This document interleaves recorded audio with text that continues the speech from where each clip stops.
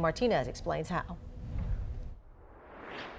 The amount of fatalities during the last year, they're on the rise. Chief Mark Bailey with Jefferson State Community College's police department knows the dangers of the opioid epidemic well. This is about a partnership because law enforcement will never be able to address the issue by themselves. The college is taking a stake in the opioid crisis, helping train local law enforcement agencies, volunteer fire departments, and the public on how to deal with opioids. And what we're focusing is in the smaller departments, especially the ones that work in an area where there's volunteer fire departments, not full-time paramedics that would be easily available to respond to a scene where there was a delay.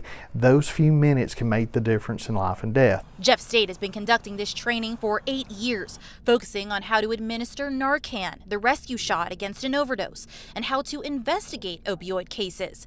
It's a partnership with the federally funded agency Gulf HIDA, high-intensity drug trafficking areas. What we're focusing on those is the people that don't have medical training, because if I can take the law enforcement officer in the car who's now having to wait 30, 45 minutes, an hour for somebody to get there, if we can put it in his hands, that will be the difference between life and death. The next Narcan training will be in August. It's free and open to the public at Jefferson State Community College. Martinez, WVTM 13.